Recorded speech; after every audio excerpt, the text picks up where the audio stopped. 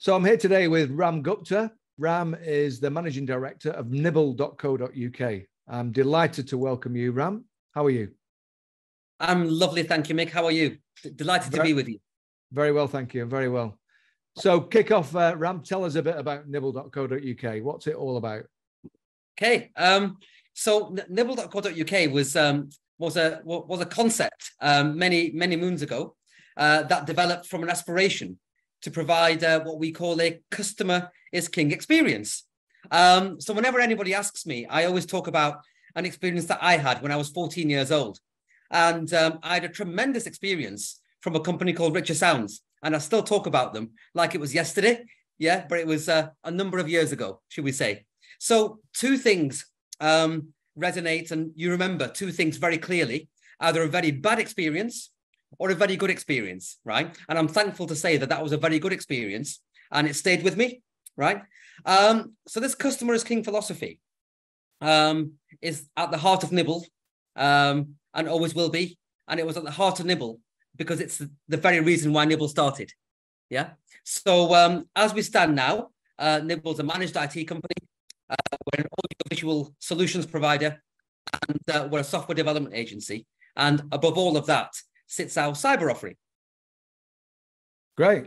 And what are your customers? What type of customers have you got? So we've got a plethora of industries that we look after. So from commercial dealerships to asset finance companies, accountants, solicitors, fleet management companies, manufacturers.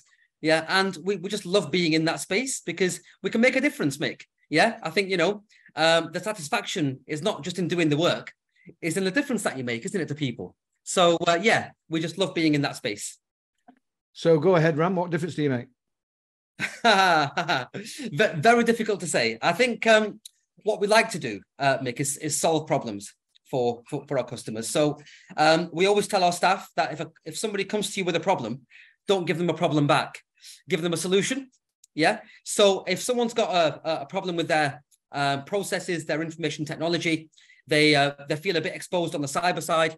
They've got an issue where they don't feel that the business is functioning to its full ability, or they feel a bit paranoid about what might come in terms of what might come into the business in terms of their security. Right, then we can help facilitate not only giving them that umbrella, that comfort, we can help facilitate their growth because we look after that headache of the IT whilst they concentrate on their business. Absolutely, yeah.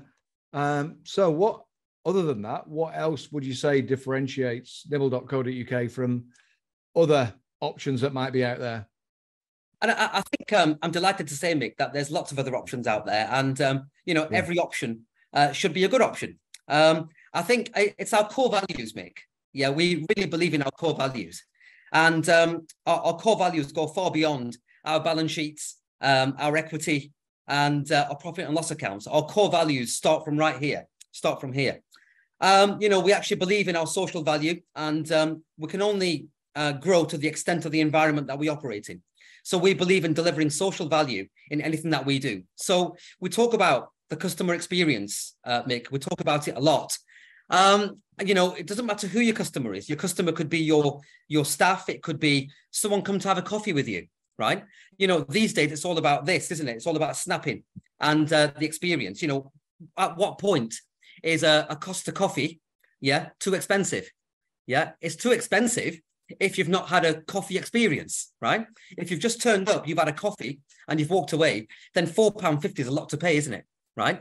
So we try to add value and add an experience to everything that we offer. Yeah. And that experience is very much around, making sure that the person who's sat in front of you feels that they've been nurtured, that they've been cared for, that they've got value. Right. And for a proportion of what they spend with us, we're spending on some tremendous causes. Oh, right. Tell me more. Okay. So Mick, I mean, we've spoken before, and we always talk about a number of things, right? And what I believe in is trying to empower and make people better, right? So people talk about the sort of employment crisis that's out there at the moment, and I don't quite understand because we've got a rising population, right, and a shortage of skill. How is that possible? It's not possible. So we've got more people and less people available for employment. Again, how is that possible? Again, it's impossible.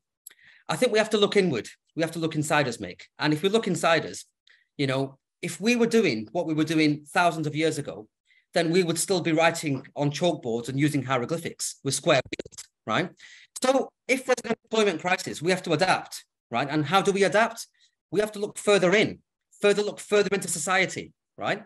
And if you look further into society, you can make so many things better, right? So for example, you know, our mantra is all about employing people, good people, and turning them into IT people, right?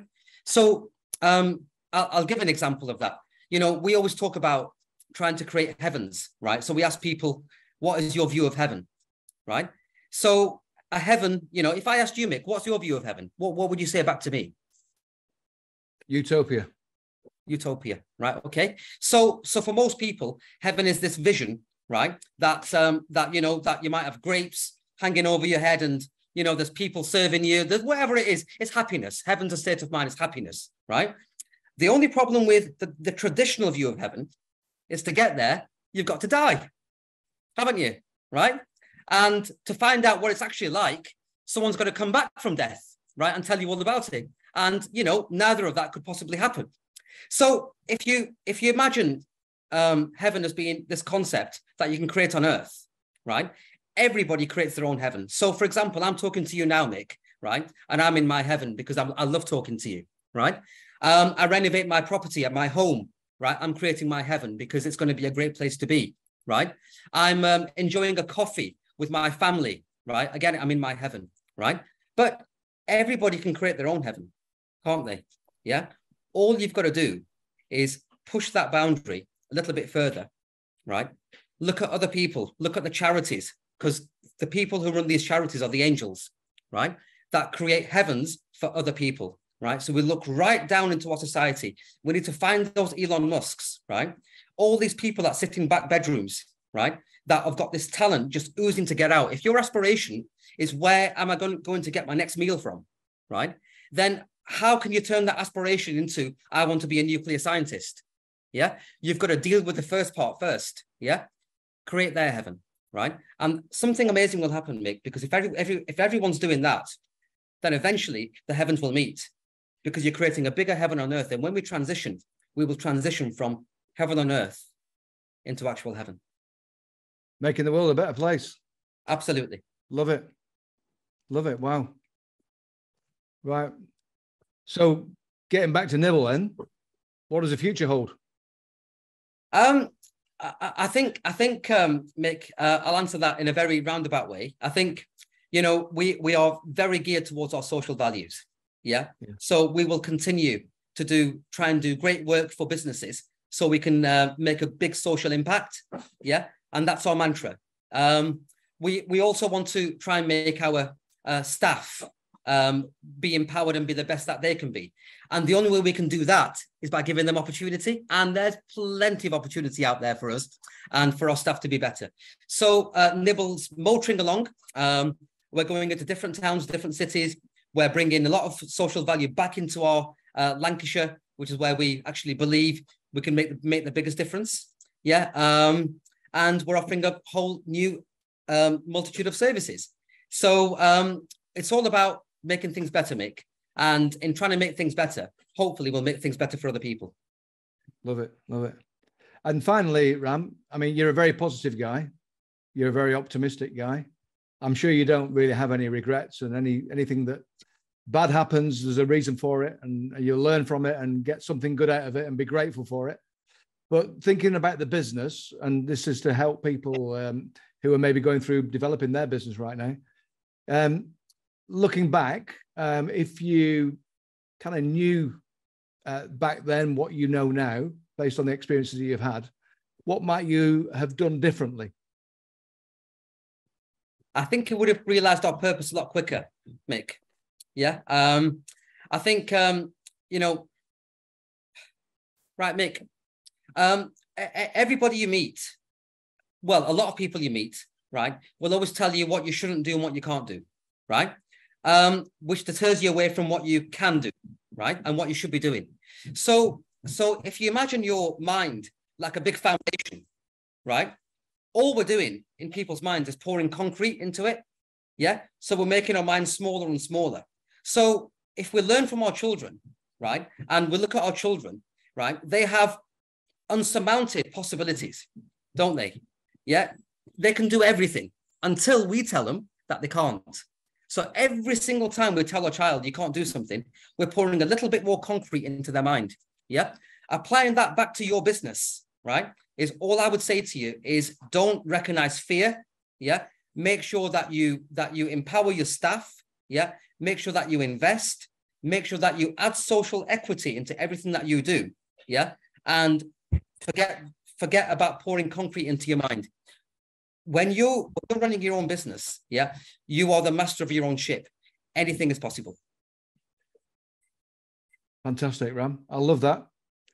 Thank you so much for that advice. Really appreciate it. And I wish you all the best in the future. Thank you, Mick.